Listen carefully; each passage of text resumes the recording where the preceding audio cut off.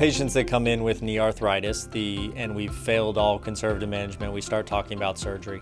There's some patients within the population that a partial knee replacement instead of a total knee replacement is an option. A partial knee replacement is where we only replace part of the knee. Typically, that's replacing only the inside half or medial compartment of the knee. That area is most likely to wear out. We can do partial knee replacements on the lateral or outside aspect. We can also do it under the kneecap aspect of the knee. Those are the three main parts of the knee, and we can replace any or all of them. The advantage of a partial knee replacement is that we don't have to do as much to the knee to get it done. So the best way to explain that is it feels more like a normal knee after surgery. We don't always have the answer as to why a knee is worn out.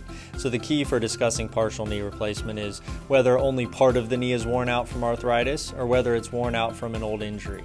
Arthritis is interesting, and it often is because the alignment of our leg is off in some way over time. And as it comes off, it puts more pressure on one part of the knee, so that's the only part of the knee that wears out. If we can realign that to a normal point with a partial knee replacement, then we don't anticipate necessarily that it will wear out. The conversion from a partial knee to a total knee replacement, although it is surgery, is not significantly worse than a total knee replacement in the first place. So if we can get good results, even if they're for 10 years, that feels more normal with a partial knee replacement and then do a total knee replacement, I often feel that that's of benefit to the patient. The range of motion return is much easier for the majority of patients after a partial knee replacement.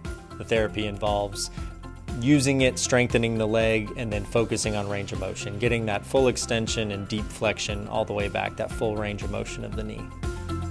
A straightforward total knee replacement is an option for everyone, but a partial knee replacement may be an option for some. That's a discussion that many surgeons won't have, whether by personal preference. I would say with any joint replacement that I would recommend having surgery with someone that does a higher volume of them. The more you do, the better you get at it, the more consistent your results are.